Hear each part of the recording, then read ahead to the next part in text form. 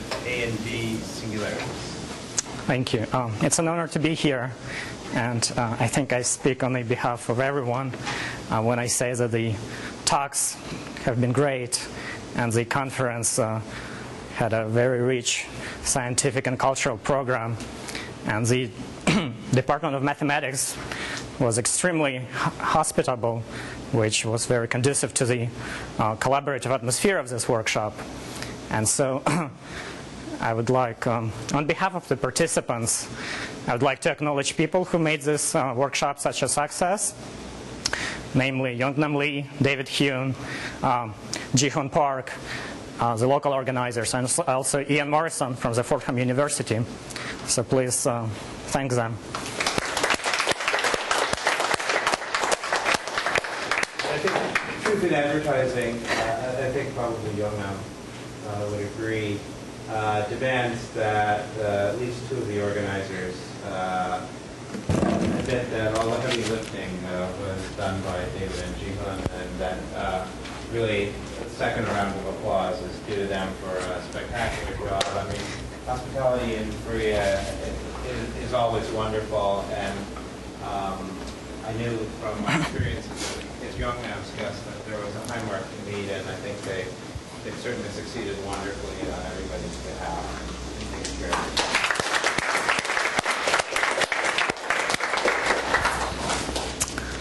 Okay. So let me start with a baby example that we've already seen, namely the stable reduction of the cusp. I'm going to take a smoothing of the cusp, and by applying stable reduction, we all know that the resulting stable limit that we see is a normalization of a curve with an attached elliptic tail.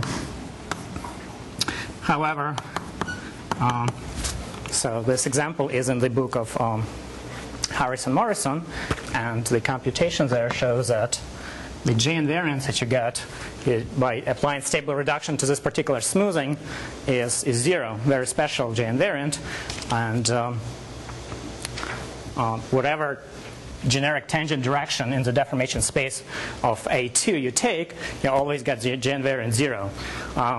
However, if you look at the smoothing given by equation of this form,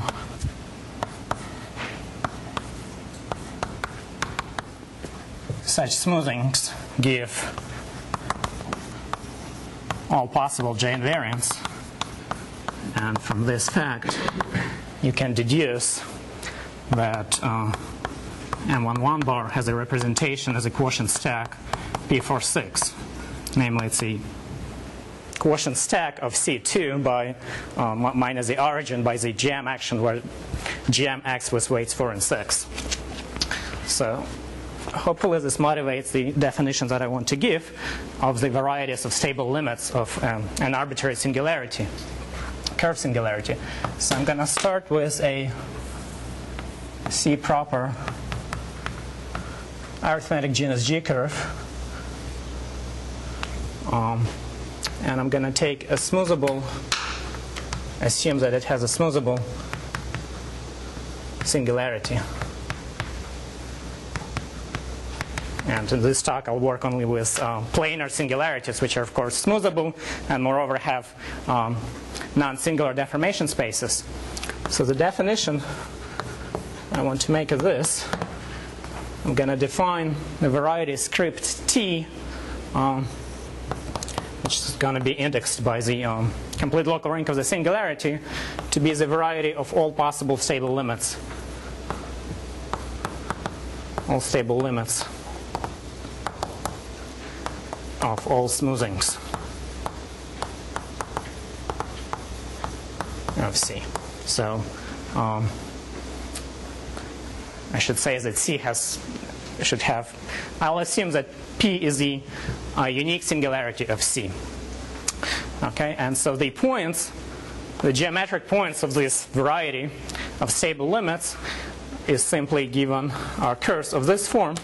You have the normalization, and you have the so-called the tail of the stable reduction attached to the normalization of the curve. at B points. Here B is the number of branches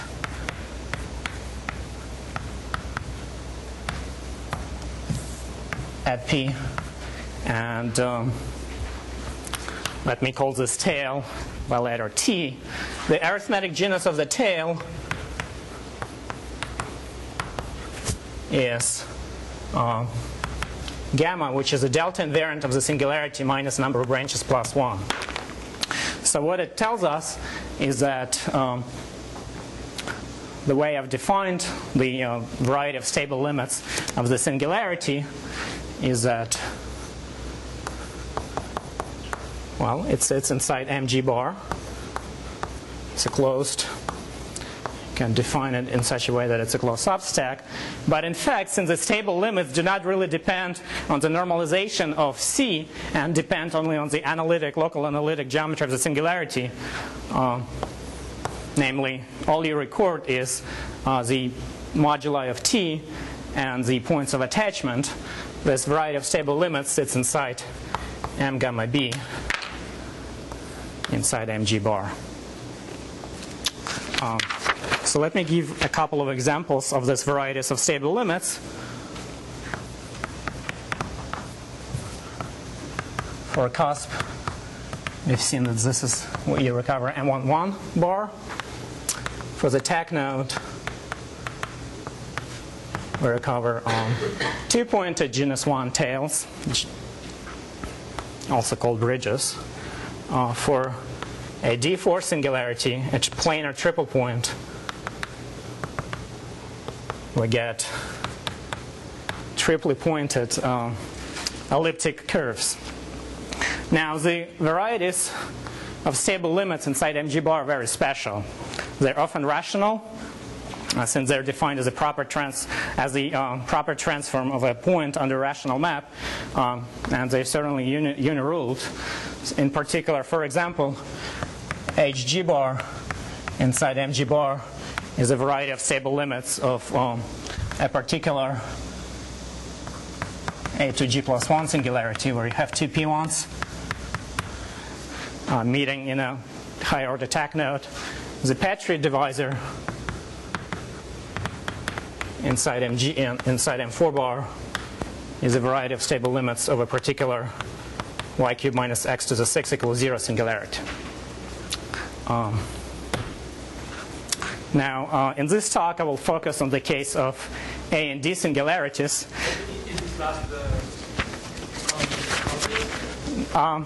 Well, yeah, so how do you see this? Well, I should say that this variety has been introduced by Brandon Hassett, the variety of stable limits, and he computes the points for many singularities in particular, or simple singularities and also toric singularities.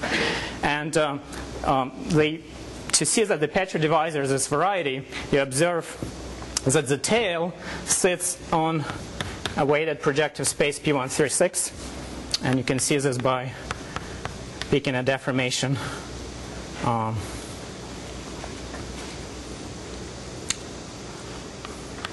Well, in fact, you can see that it sits on P112, and of course, right. So this is a quadric cone, and genus 4 curves on the quadric cone is precisely the curves on the Petri locus.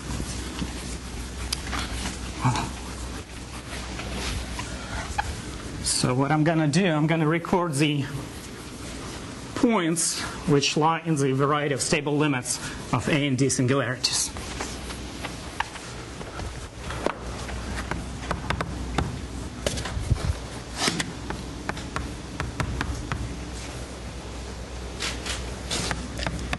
A2k plus 1.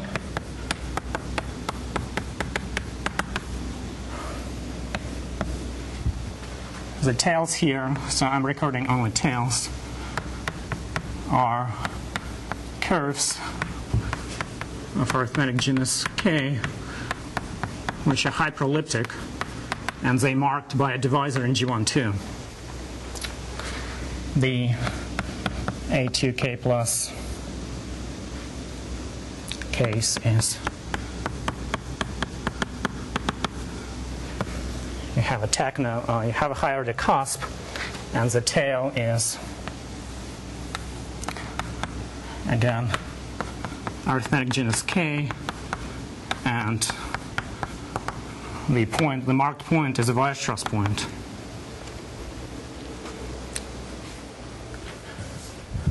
The case of D singularities, D2K plus 1, I'm going to have xy squared minus.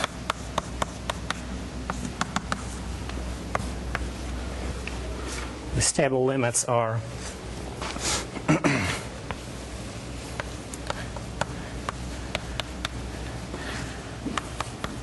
genus K, where one marked point is Weierstrass point and the other point is free. And finally, D2K plus 2.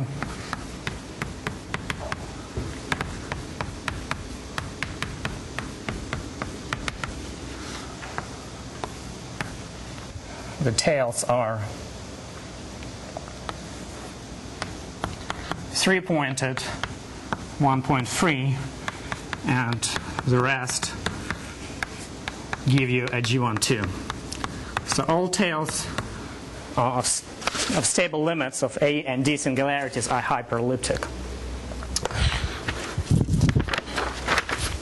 So in other words, if we compactify, so I've described you the generic stable limits. If you take the closure inside MG bar, we recover spaces which are essentially spaces of admissible covers of Harris and Mumford of degree 2. So let me summarize.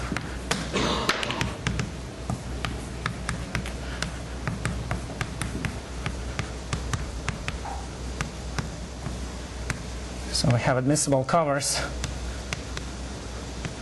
degree 2 and genus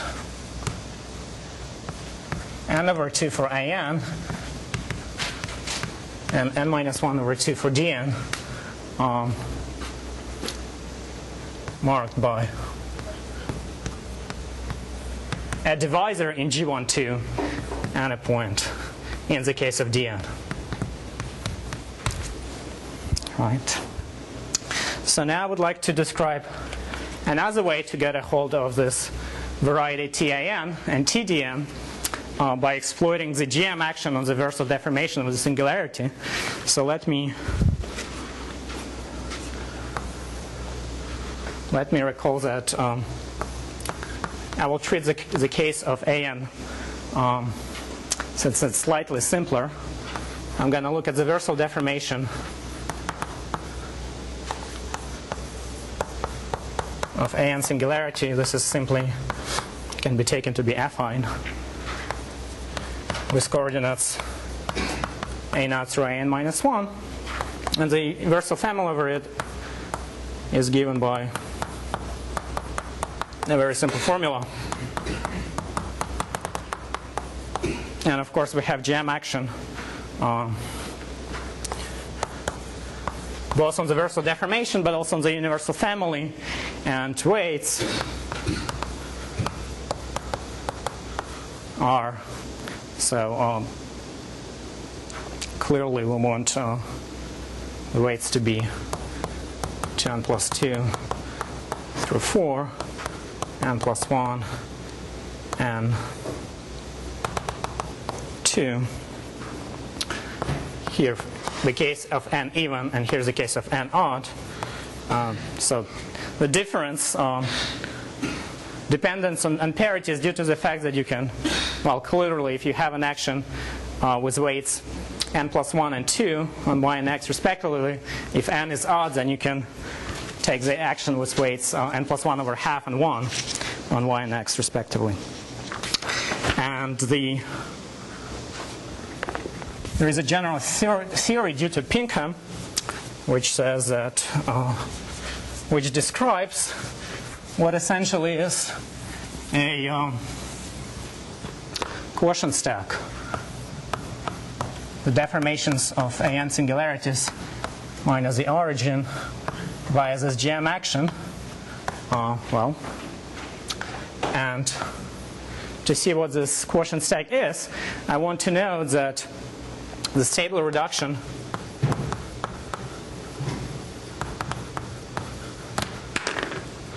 of a family defined by an orbit of the GM action, namely the family given by an orbit of generic a naught through a n minus 1 is the following, is simply the curve with this equation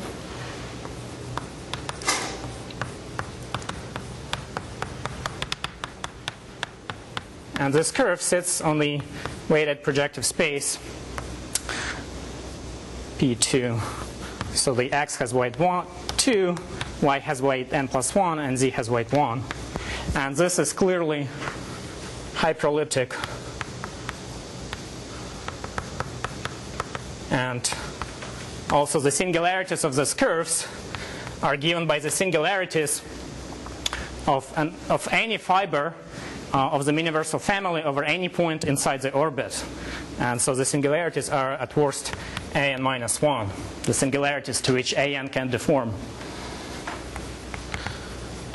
So we can identify this quotient stack with hyperelliptic curves with at worst a n minus 1 singularities. Now this quotient stack and the variety of stable limits of an, of course, are birational. They're the same on the dense open, and the only difference is along certain locus, namely the locus of curves with at least a2 singularities inside this quotient stack. And I would like to describe the relation between TAN and the quotient stack. So to do that, I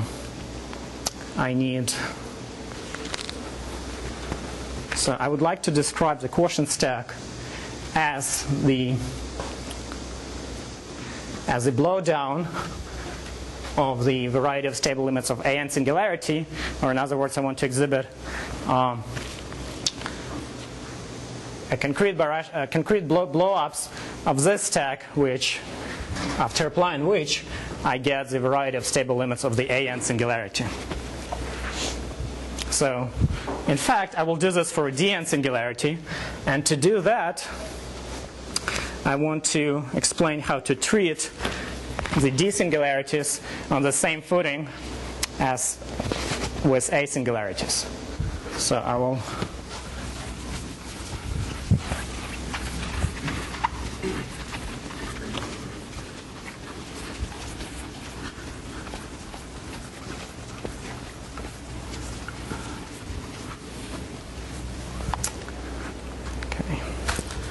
So I'm going to discuss the deformations of dn singularities. And I'll have a proposition.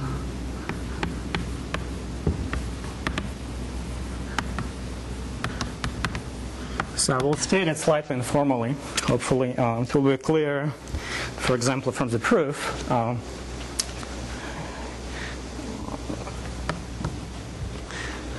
How to formalize it and how to make the statement even stronger.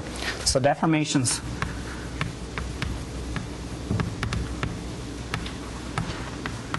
of dn singularities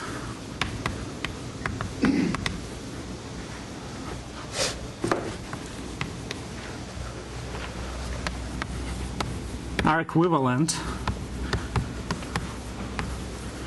to deformations of a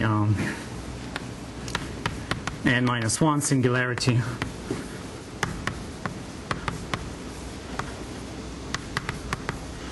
with a section. Right. Okay. So the proof is constructive. I'm just going to give you an equivalence. And for this, I need to look at the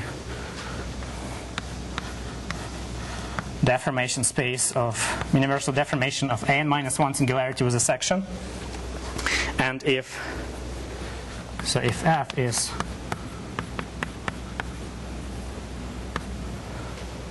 is a normal form of the singularity, this is simply as a vector space.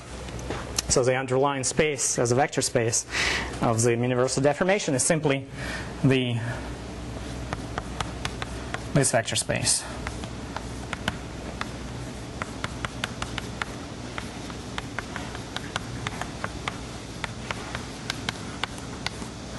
And that's a standard deformation theory. And I'm going to give this the space coordinates. It's n-dimensional, n minus 1 for deformations of a n minus 1 and 1 dimension for sections. And the coordinates are this. The universal family has equation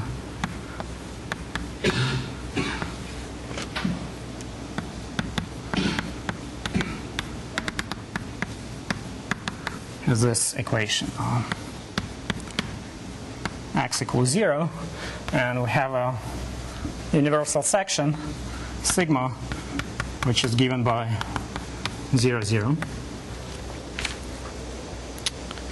So this is the deformations, universal deformation space of n minus 1 singularity with a section. To go to dn singularity, I'm going to observe that I can take, well, there is another section, the conjugate section on the universal family, and I'm going to blow it up.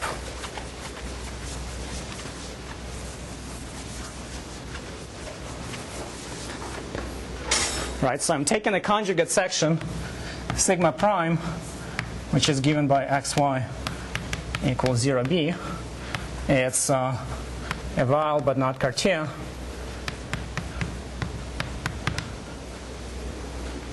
And I consider the blow up of the section over T.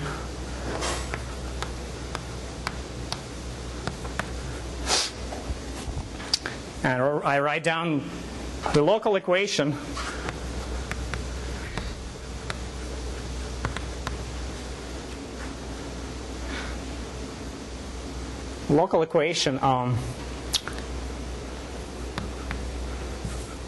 of the blown up family over T is this.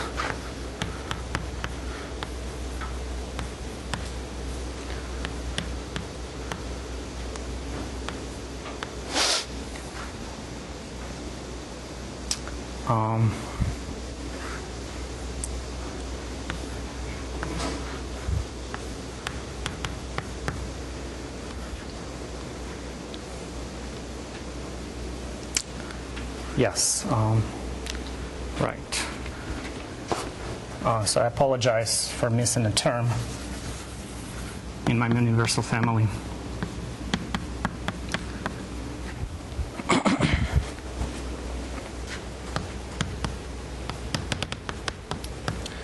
Equals 0. And this is precisely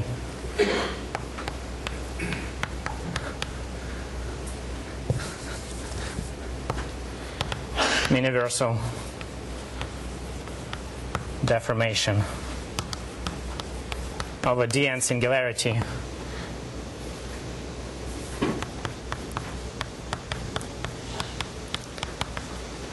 right. So what this blow up does, it takes some universal family for a n minus 1 singularity with a section and replaces it by a universal family for a dn singularity. And on the fibers, it's very simple. So on fibers, I'm replacing A1 with a section by, well, essentially by a curve with two nodes. If my section sigma lands on A2, I replace in the fiber of the blow-up, I see a D3 singularity.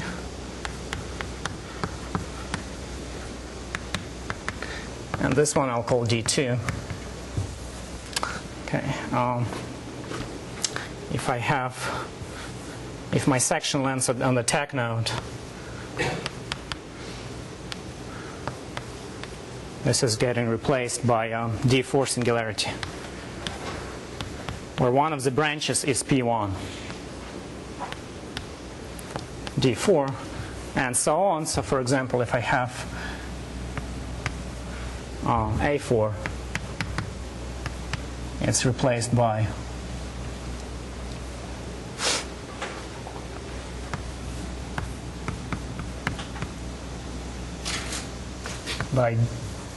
D5. Okay. So this is my proposition, and so from now on, I will think of Dn singularities simply as An minus 1 singularities with S section.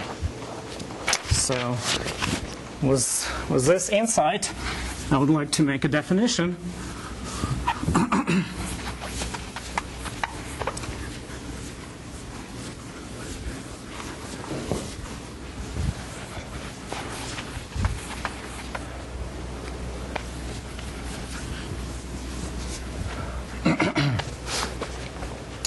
So before I make a definition, I'm going to fix some numbers. So number n is going to be fixed, and it's going to be an integer. You should think of this as an index of a singularity, and parameters alpha and beta will vary.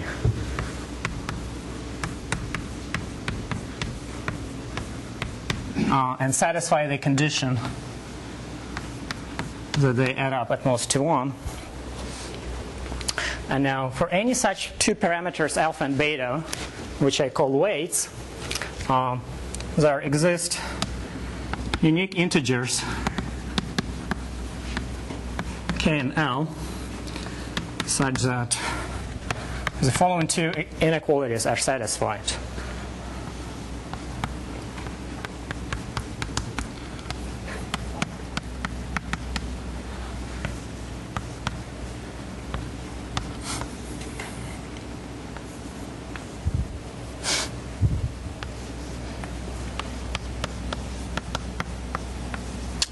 So I will explain what these inequalities mean after I make a definition.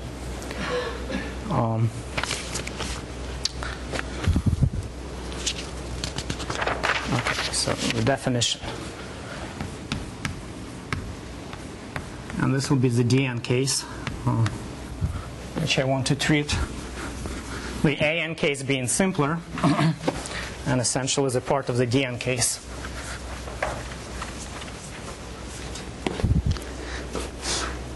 Okay, so we pointed quasi-admissible hyperelliptic covers with A, K, and DL singularities. And the objects in this, well, it's going to be a stack, which I denote by, I have two notations for this stack. One notation specifies the singularities of the objects, and this notation specifies some stability condition that I will use in the definition. So this stack is going to parameterize points, parameterize the following objects. The objects will be degree 2 maps between pointed nodal curves. So I have a map from a 3-pointed curve C to a curve marked by a divisor and a point. So this is 2 to 1, and R is a tree of P1s. In other words, the target of the morphism is going to be simply a semi-stable rational curve. The divisor D is going to be a divisor in the smooth locus of the rational curve of degree n. N is a parameter, n is a number that I fixed at the very beginning. And the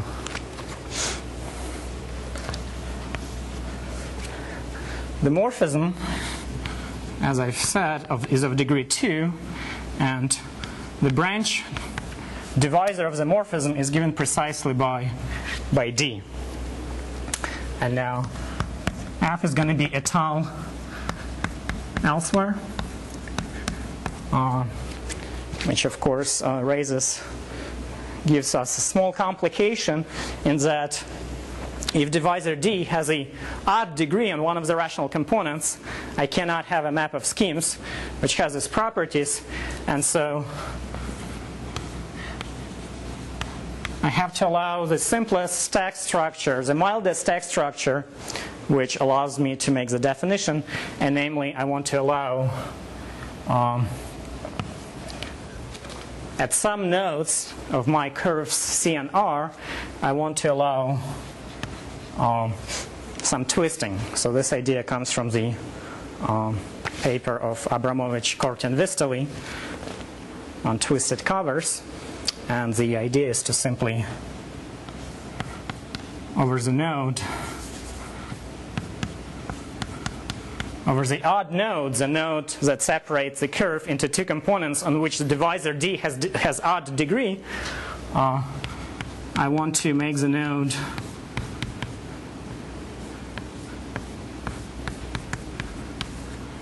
to have an orbifold structure, and over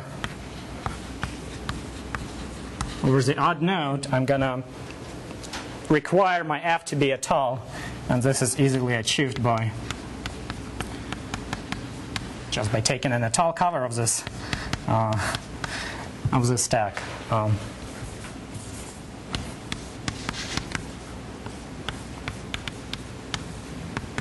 So this is étal if I choose U to be invertible. Right? And of course, if you go to the coarse moduli space, then what you see precisely the compatibility. You see that both of the points, both of the branches of C at the odd node are ramified.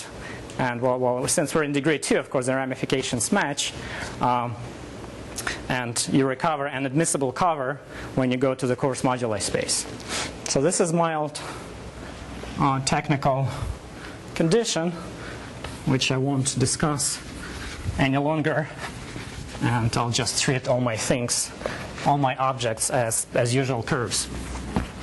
Okay, so one additional, well, I'll mention that later, an additional advantage of working with orbicurves. So, right, unfortunately I'm not done with the definition. There are two more stability conditions.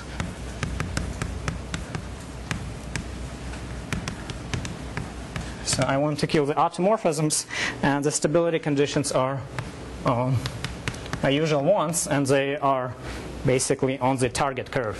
So for any x in the target curve, the multiplicity of the weighted divisor alpha d plus beta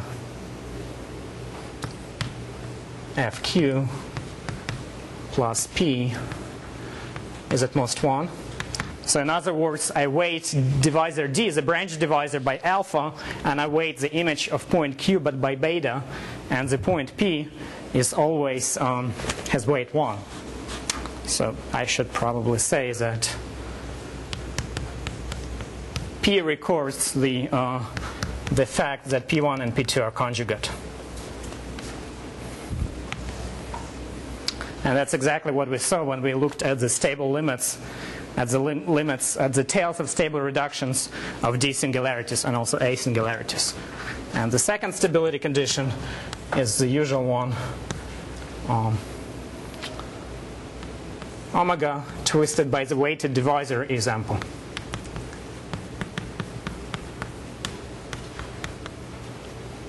Great. Right, so we should, Q corresponds to a section. I should think of it as a section of my curve, and that's that's a section that we saw in the stable reduction of D singularities. And P1 and P2 are the two conjugate points, or I don't rule out the possibilities that P1 and P2 agree. Right, so, okay. That's the definition. We just erase the beta F and Q term to get the AN. Yes, essentially, yeah. I mean, yeah, that's one possibility. I suppose you can just take,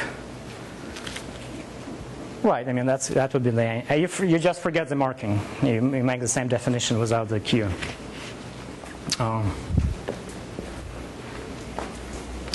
Okay. Right, so that's the definition, and what is the result? Well, the way definition is set up, it's pretty clear that the objects in this category are going to have smooth deformation spaces. The morphism, this morphism F, by definition, is relatively local complete intersection. Very nice morphism. It's locally free, and the target has it has smooth deformation space, so the result is not very surprising. The first part, at least. So here I'm working, let me say that I'm working in either characteristic 0 or a very large characteristic. And if I impose that restriction on characteristic, I see that my Hn KL is a smooth proper, and it's DM stack. Right, so after I state the result, I should go back and explain what those really are, if it's not already clear. Is a smooth proper DM stack, and let me just say parameterizing covers with at worst AK and DL singularities. Right, and so what's the reason? Where do I get singularities from? I get them from the stability condition. From the inequalities stars that I've erased, I allow up to k plus 1 points of the branch divisor to collide. So k plus 1 points of D. This is a divisor. Can collide, and this gives me a k singularity on C, on the cover. And I also allow L points of D, and FQ can collide. And by the proposition, given the equivalence between a L-1 singularities with a section, I can think of my cover as having a DL singularity. Right, I can blow up the total family of covers, and I get a DL singularity. And in particular, since I have only one point Q, which varies freely, I can have at most one. So at most, C can have at most one D singularity, which could be disappointing. On the other hand, the stacks really describe closely the globalized deformations of D singularities, and deformations of any D singularity has only, any small deformation can have only one D singularity in the fiber. So that's the reason we see only one D singularity. This is a part 1 of the main theorem existence. Part 2 gives me some hold on the geometry of the stacks. Well,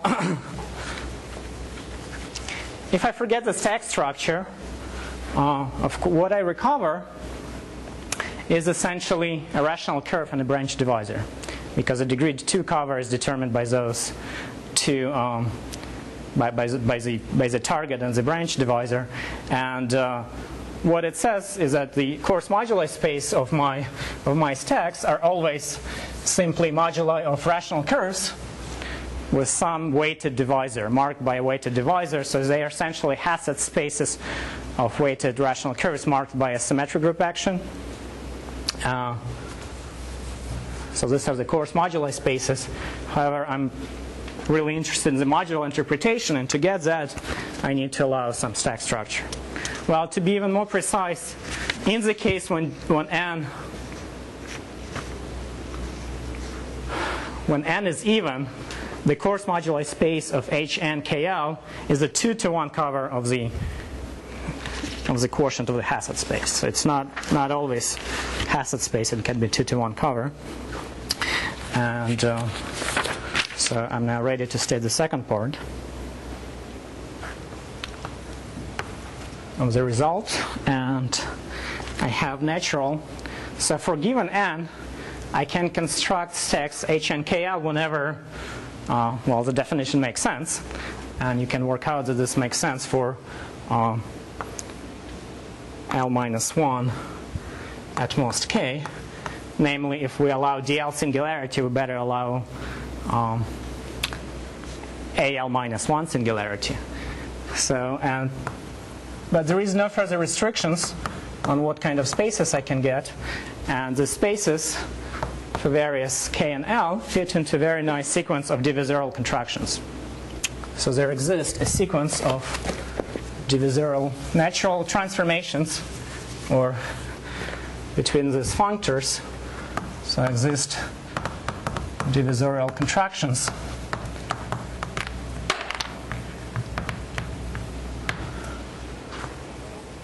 where I start with HN11, I allow only A1 singularities, and I can allow worse and worse singularities in a controllable fashion. And at the very end, I can allow up to AN-1 and DN-1.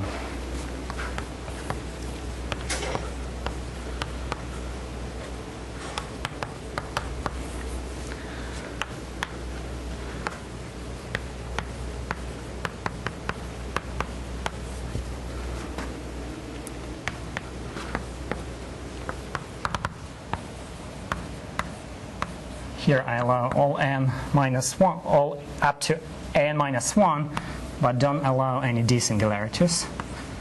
And so I get this lattice of moduli spaces. Now HN12 is familiar, right? We allow A1s and D2s, which I think of simply occurs with nodes again. So this is in fact the variety of stable limits of a Dn singularity, or the Harris-Mumford admissible covers, up to, well, and the very last space we've already seen too. I prove that this is in fact the quotient stack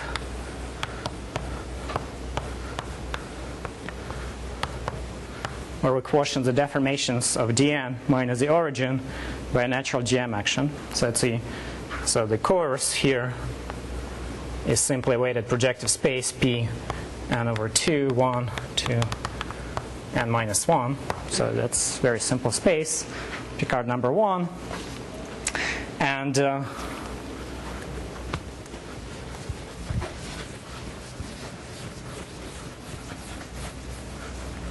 well, what are the morphisms? If I go from HKL to HNK plus 1L, what I do here, I replace genus K over 2 unpointed tails or bridges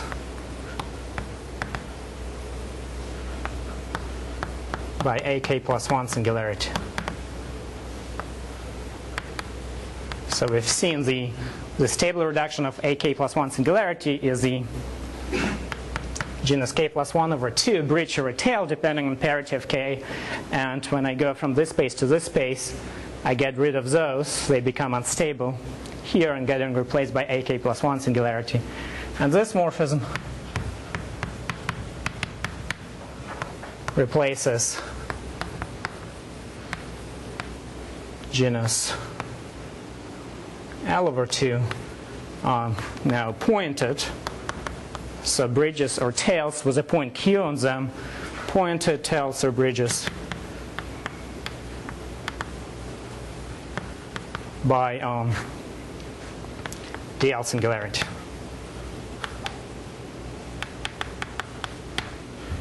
Now the local structure of this morphism is also clear. To describe it, I need to mention something. So the third part is really a corollary of the construction, or as a definition. If C has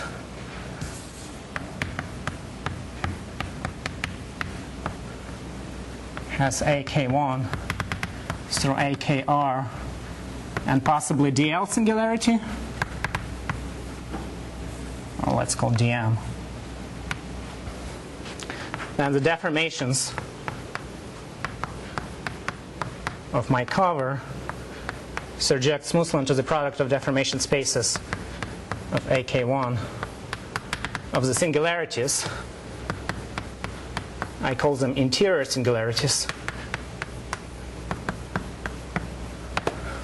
So this is smooth. And of course, you can't expect the same statement to hold for arbitrary singularities of C, because the nodes of an admissible cover which lie over a node of the target cannot be deformed independently, right? So that's the best you can hope for. Other than that, the deformations are, you can get all possible deformations. So 3 also says that the moduli stacks H and KL are not open substacks of, say, the stack of all curves. And finally, part number 4 of the main result also describes each of the spaces H and KL as a log canonical model, say, of this space. So to be more precise, this is coarse moduli space, and let me now use my first notation, H n sub alpha beta is proj of the section ring of the log canonical divisor on the variety of stable limits of a DN singularity of this form: delta irreducible plus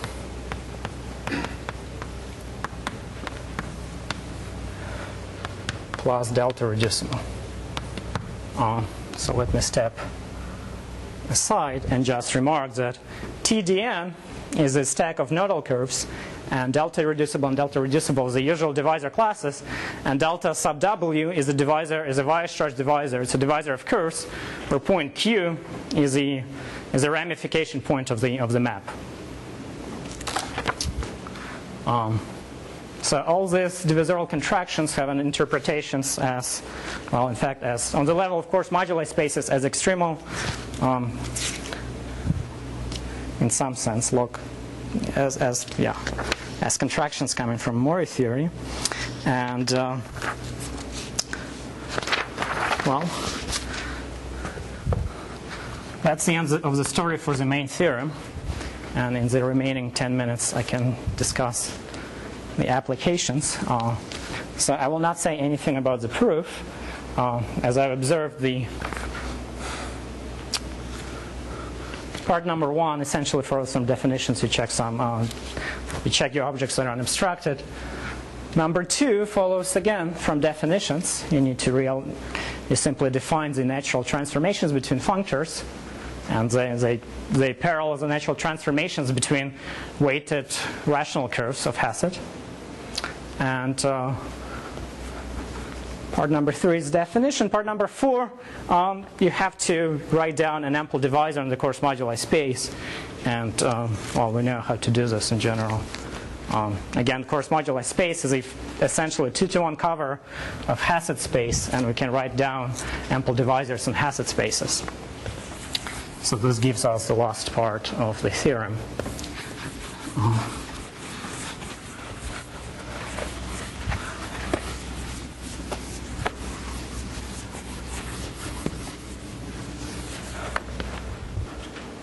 With some work, we can also show that, we can get a hold on the local structure of this birational morphisms. They are essentially on the level deformation spaces of singularities. They are weighted blow-ups defined by the GM action. Okay. And now, applications. So, first application will be related to the talk given by Sebastian Jano Castellana Martin, and it explains how to resolve the moduli map in some very special case. I will discuss only case of A and D singularities. So let me just observe that there exists a unique point X in the stack of, so this is deformations of dn plus 1 minus origin mod gm, where X has dn singularity.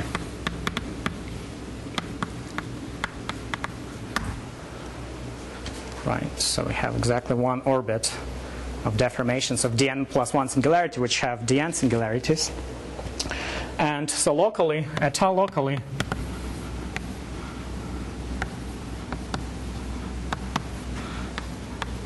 a neighborhood of X is precisely, using part 3 of the main theorem, is deformations of dn singularity.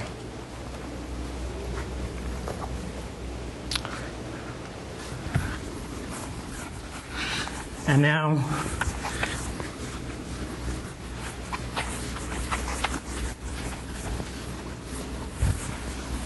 I will consider a situation in which, so suppose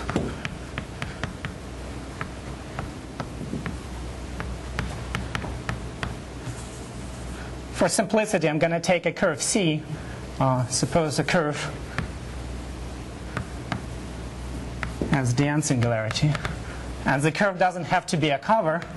Just take any proper curve with dn singularity, and to resolve a rational map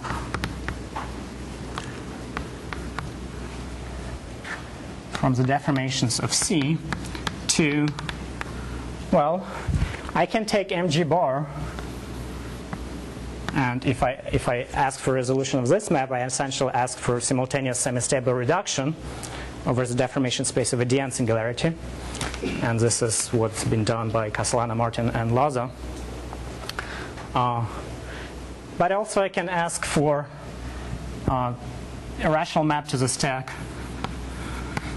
which is only conjectured to exist, of curves with AK and DL singularities. And so e.g., as we've seen from Jared's talk, MG 5/9 as a candidate. So to resolve this rational map, it suffices to work on the versatile deformation space of a dn singularity, because this morphism is smooth. And to resolve the map, I'm going to just take, I'm going to consider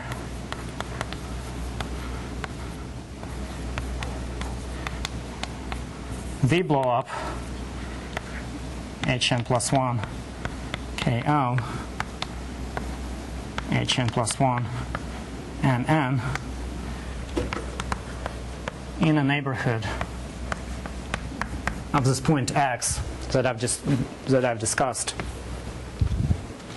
So this is what the blow-up does in the neighborhood of X. It blows up the virtual deformation of a DN singularity, precisely the étale neighborhood of X in this stack. And it tells you how to modify the curve, the family over the blow-up to obtain a family of curves with only K and AK and DL singularities. And that blow-up gives you a resolution of the moduli map to one of the stacks. So I will not go into further detail. Well, okay, I have 3 more minutes, and in the remaining 3 minutes, I'm just going to make an observation which does not really depend on the whole construction given in this talk, but which can be easily deduced from it.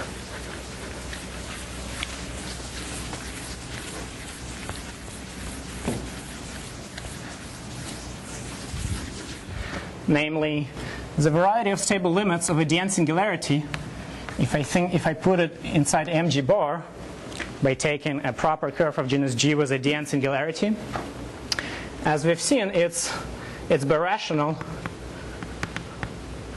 to a weighted projective space of Picard number 1. And, well, every weighted projective space has essentially only one line bundle.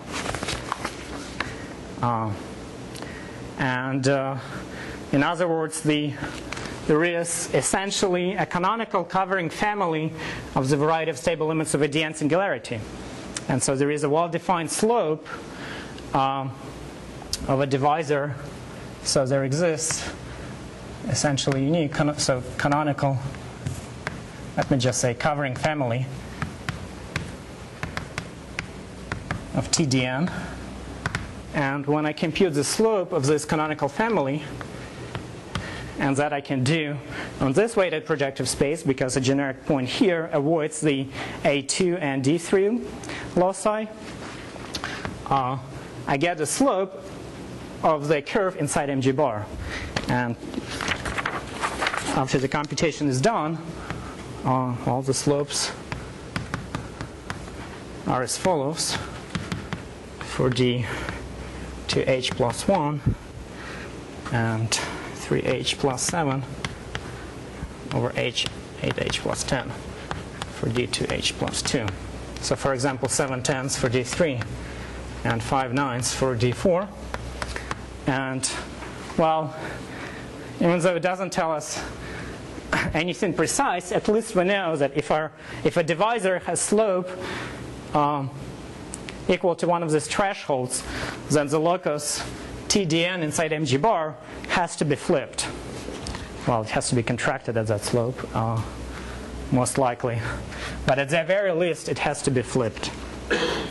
So that's where I want to stop. Thank you very much.